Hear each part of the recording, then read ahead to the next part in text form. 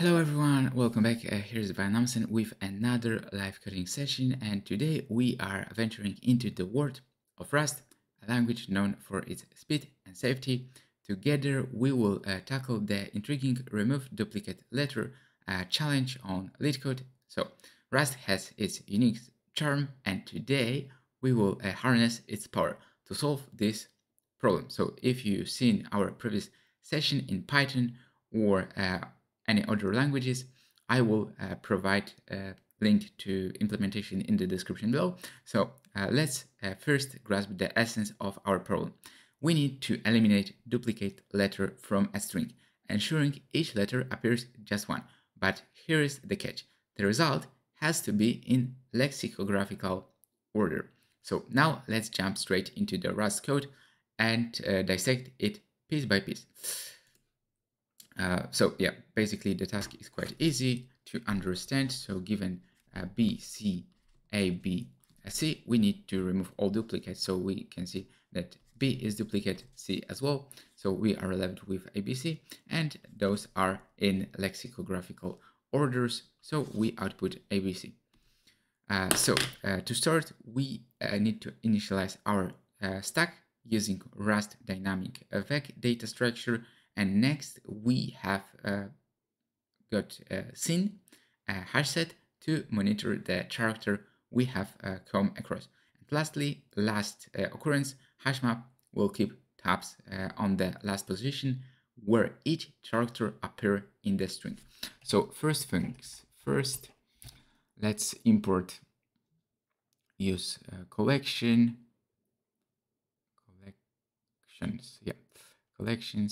hash set, hash map.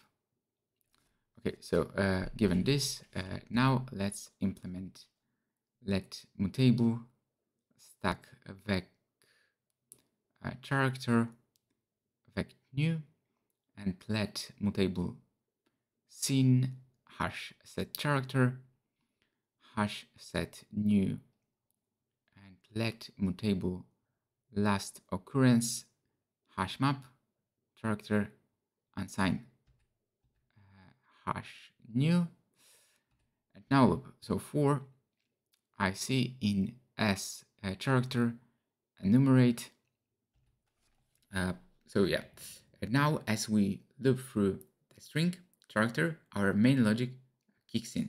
So if the character isn't in the scene set, we use Rust powerful pattern matching with the while let constructor to determine how to modify our stack.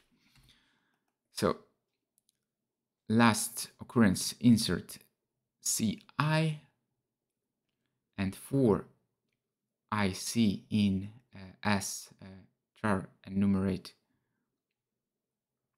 if not seen contains not C, while let some top stack last if C less than top and I less than last occurrence get top unwrap.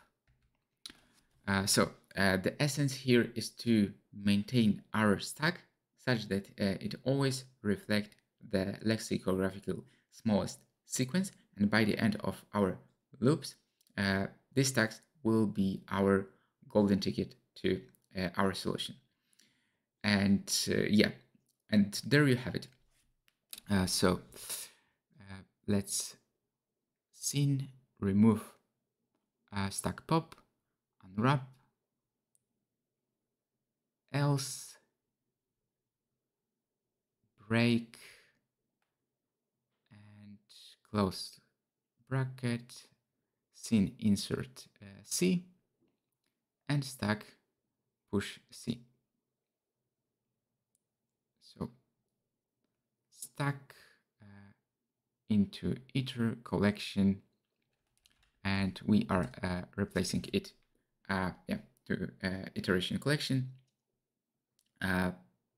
into iter collect, and this is a return statement in Rust. So let's run it.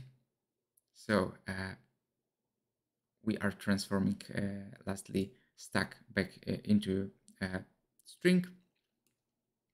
And yes, as you can see, our output is correct, so working perfectly. So let's also submit it for unsyntax cases to double verify it's working.